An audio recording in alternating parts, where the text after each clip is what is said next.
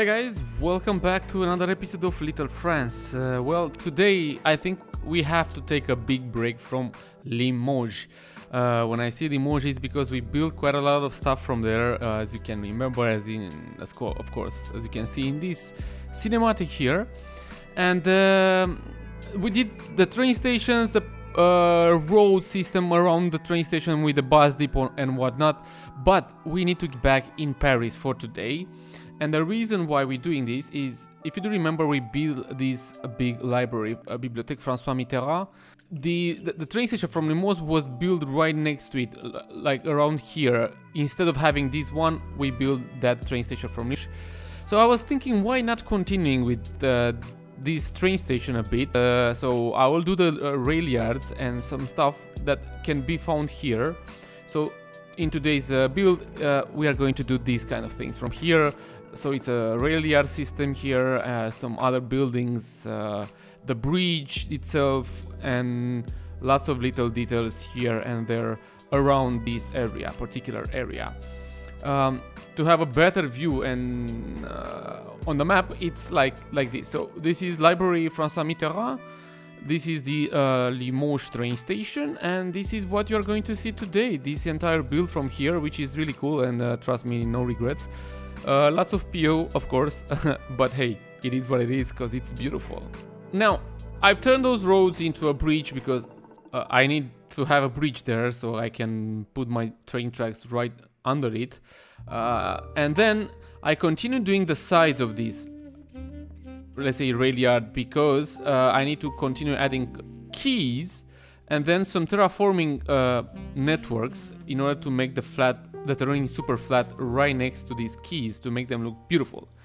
And then I had to use some of Revo's big train depots and whatnot, because if you look here on Google Earth, we have this interesting building right next to the Railyard, which will be a crazy one and beautiful.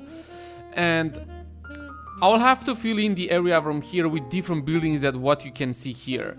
I'll try keep it in the same area, but no. I'm gonna give my own touch for this and not leave it as it is. We will do this building as well.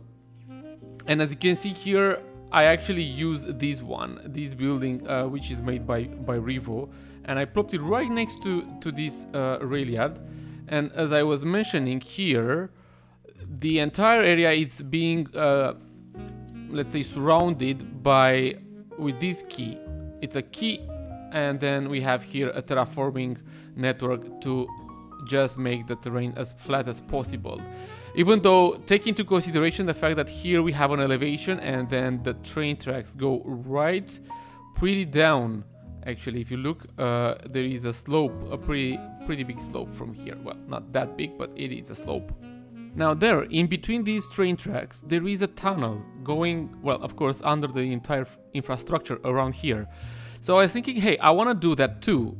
The only thing I thought of at the beginning, at least, was to use some of others, the Revo's depots. But then I remembered that some of these train tracks, when you turn them into a proper tunnel, they create a nice shape, concrete entrance, like it's in real life. So I use those, and on this side here, I used other train depots and make it look pretty interesting right next to the train tracks. Plus here in front there is a roof. I don't know what's the purpose of that roof, to be super honest with you. I'm not sure if cars can actually drive on top of it or something, because if you look here, I don't know what's the purpose of this roof. Honestly, here it's this one that I just made right now. I made those 3 entrances in depots. I don't know what is supposed to be here. I can't get on the street level or something to see it better, so I have no clue. This one does look like a roof where cars can drive, or you can actually go from here to here. But this one, totally no idea what's its purpose. I can actually see that one of the train tracks goes through this depot building, whatever that is, And this is that tunnel that I was telling you about earlier, which it looks like this in the end after I turn it into a proper tunnel. And these are those train depots, you know. Now we have to finish this entrance here, and I'm adding some retaining walls on both sides of the train tracks, because otherwise it will look very ugly. So we need to make it look properly like that, going into a tunnel.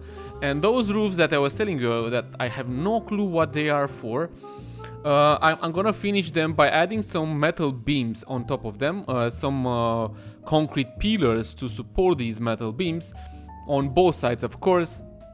And then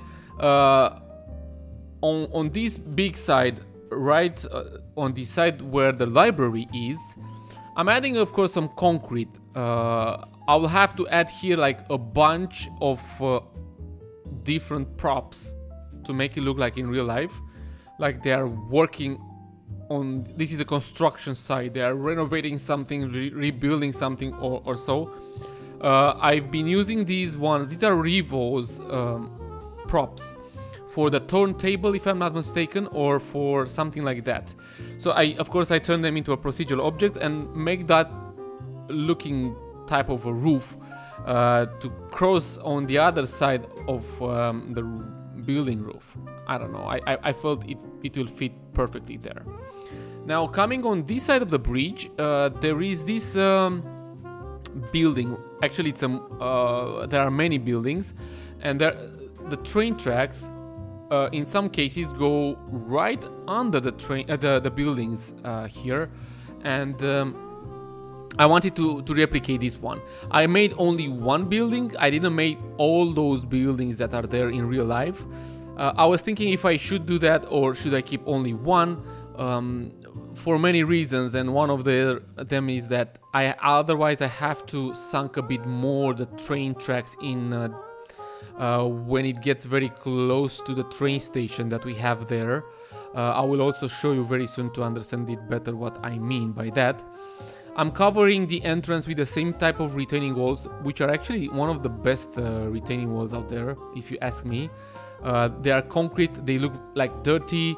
It's a pack actually full of these type of walls, retaining walls and keys, not only retaining walls. And yeah, for me they are kind of I'm gonna use them quite a lot in the next in lots of my builds. I've tried to add the metal beams, but I didn't felt it's properly done, so I went for a concrete beam there. I will use that one. I will even of course turn it into procedural objects, and I will try to match the same height with the retaining walls, so people cannot fall from there. Now this is the building that you just saw me doing right now, but right next to it it's a multitude of buildings, too many actually, and I believe the trains are going through underneath these buildings from here, which is not the case for me, because this is what I was telling you. If we go and make more here at the same level, the train tracks here are quite high, and then they will hit the top of the building. I know I can sunk them, but I don't want to do that. So there is like two things I can do: either keep it as it is or add only one more building around here. But I think I'm gonna keep it as is, because I see really no reason why continuing and adding more of this. Then I had to do something with the intersection there, because there are like 4 intersections, and I'm gonna change that middle side into a roundabout, which will be, in my opinion, an ovalbout. That's how I like to call it. Due to these strange roads, well, the roads are not strange. No, they look fine, but I cannot use even the traffic lights to make them work properly. The cars simply don't care. So I'm trying to add some traffic lights, but they are not going to work properly. So I'll have to use the, let's say, roundabout, more or less, the roundabout functionality, let's call it. So yeah, unfortunately, it didn't went out as much as I wanted to get out, to make it work properly. So yeah, it is what it is, unfortunately. Now let's start with the detailing. Now I'm detailing a lot the area right next to the train yard there. Lots, as you saw on Google Earth, there are lots of props like these, like metal beams, concrete, everything that you can find in a construction site. So I'm just plopping randomly different type of materials like these ones. A crane, some pipes, anything to make it look, let's say, more realistic from different points of view. I will also, again, those roofs, I'm not sure if someone is from living in Paris and I don't, maybe pass by near this area, please do let me know. What do you think it's there? What do you think is the purpose of those roofs from there? Some of them, as I said, they look like you can actually drive or pass on them to the other side, but there is that big roof which I made, the gray one. That one is for sure not for this purpose. It has a different purpose, I think. So yeah, this is how I, let's say, approached this kind of this construction site. I found these interesting metal beams here. They are made for one of Revo's depots, and I'll just add them there on the roofs, not because they have to be there, just because they will use them for something else. With the cranes, they will pull them up and place them somewhere else. God knows.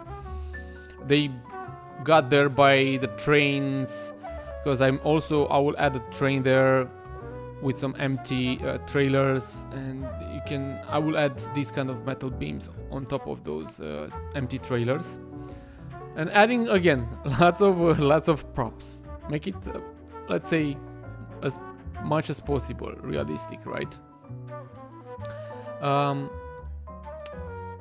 It's minute 13 already, and we haven't used the hashtag. So let's think of this. Everyone who's still here with me, guys, you know the drill, the game I like to play. Let's go for a new hashtag today, and that should be hashtag Railyard. Yes, hashtag Railyard. So you can leave a comment. You can leave this hashtag together with your comment if you have something to say about this. If you do enjoy this build, please do let me know. I saw some comments on the previous episode where you guys were mentioning what else what other type of builds I can do here in Little France. I saw that some of you really want to see some low density residential buildings, and I'm gonna do that. And by the way, for maybe you guys already know, I'm using some mods like no problems mods, which actually hides all the problems, right? I wish these kind of things works in real life too. So all buildings work, of course, but you don't see the in-game icons saying they have issues or problems or they don't work properly. And as soon as I was like, hey, let me check if actually I can get rid of that mode. And as soon as I did that, it was saying like people are not, there are not enough workers, there are not enough goods for commercial areas and whatnot. So I was like, okay, I need to make an industrial area. So I started building somewhere far away from the city, an industrial area to create some goods, to have some goods. So these goods can be provided inside the city. And this way, I was hoping I will have more traffic. I know most of you guys are not fans of traffic in the city, but you know me, I love traffic, I love fixing traffic, I love watching the traffic flow or not, because in real life it's not flowing like perfectly. So yes, I'm working on doing some industrial area. Of course, I'm not going to show it because it will be a vanilla area, but I just wanted to have it there to have things work properly, or working properly here in Little France. Continuing with what I'm doing here, I added some buildings because I felt they look, let's say, more or less similar to the ones in real life in the same corner. And I'm adding some parking lots, lots of decals on the road, like the road is a bit damaged and whatnot. A few trees to give a bit of life. In real life, it's not that much of concrete everywhere. And I know I'm covering quite a lot of areas with concrete only. I should go a bit more greener, if you ask me. But in some cases this is not perfectly let's say working. Okay, so we are getting in the last 3 minutes of this time-lapse video. As already you know, there will be a cinematic at the end of there will be some cinematics at the end of this time-lapse video, of course, so you guys can watch properly what's going on, what happened here. Right? Usually during these time lapses you can't see everything perfectly, so these kind of things can be seen at the end of the cinematic, the time lapse, sorry. And this is the last touch I'm gonna do here. I'm going to use a different building. This is made by Beer Monkey. It's a train station from, I forgot the city. Anyways, and I turned it into a procedural object, and I just plopped them a few times to make it like a big building, not one building. And and I make it. I replicate the building that's there in real life too. And then I had to link it with a road. And I felt like I want to go with a road like this one.